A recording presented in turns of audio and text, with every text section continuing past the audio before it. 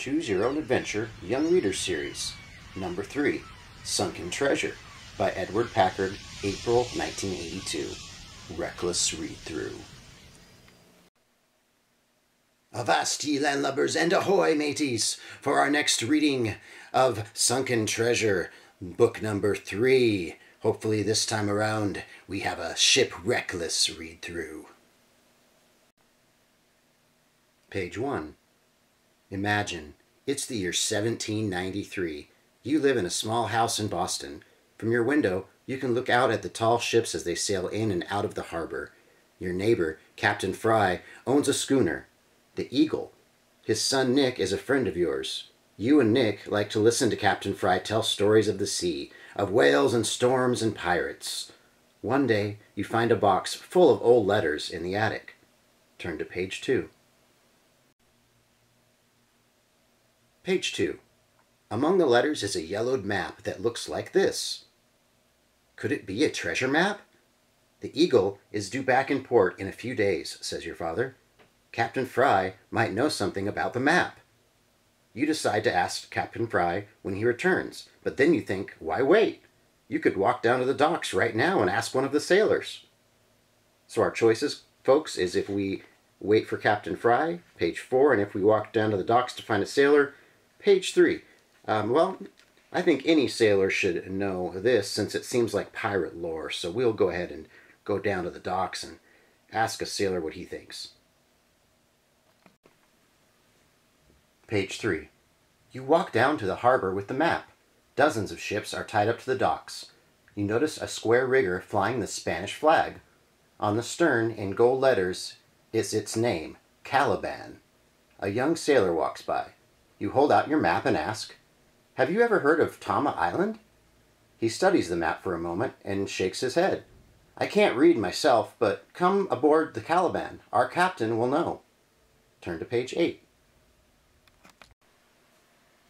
Page 8. When you step aboard the ship, you are met by a man with the strangest eyes you've ever seen. One eye is brown, and the other is as red as blood. "What brings you on my ship, my young friend?" He snatches the map out of your hand before you can answer. Then, with a cruel smile, he says, "Take our guest to the forward cabin and lock it." You try to run, but the sailor holds your arms tightly. "Don't feel bad," he says. "It's an honor to sail with Red-Eye the pirate." Turn to page 20. Page 20. You are held prisoner on the Caliban for 3 weeks. When you're not up in the crow's nest serving as lookout, you have to scrub the decks and polish the brass. At night, you lie in your tiny berth and wonder if you'll ever see land again. The sailors have told you that Red-Eye has been looking for Bluebeard's treasure for a long time, and that he plans to use your map to find it. One morning you spot 2 armed Navy schooners on the horizon. They are flying American flags. Our choices, if we do nothing, page 7, and if we try to get in good with our pirates by warning them about the ships, page 33. So I would say that the most unproductive course of action here is to do nothing at all. Page 7. The Navy ships pass by before you can signal them. They must have been fooled by the Caliban's Spanish flag. That afternoon, you are cleaning the cabin when you hear the pirates shouting. You run up on deck. Standing next to the helmsman, you see Captain Fry's ship, the Eagle, only a few hundred yards away. "Man the cannon!" yells Red-Eye. "We'll blow that ship to bits!" The lookout yells, "There's a reef just off the port bow! Hold this course! There's deep water ahead!" The helmsman leans over the rail to look at the reef.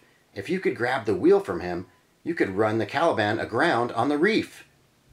And, of course, our choices, if you grab the wheel away from the helmsman, 28, and if you decide not to risk it, turn to page 17. Well, I would say not risking it or risking it. I'll take the risking it option. Page 28. You grab the Caliban's wheel with both hands and swing it to the left with all your might. The ship begins to turn. Crunch! You are thrown as the Caliban crashes into the reef. The ship lurches sharply. Everyone yells. Red-Eye goes flying across the deck. The cook pokes his head up through a hatch. "The water's pouring in, mateys. We're done for." Turn to page 50. Page 50. The Caliban is sinking fast. You start climbing the main mast. Suddenly the water stops rising. The ship has hit bottom, but the masts are still sticking out of the water. You are able to crawl up into the crow's nest. From there, you can see that the Eagle has anchored nearby.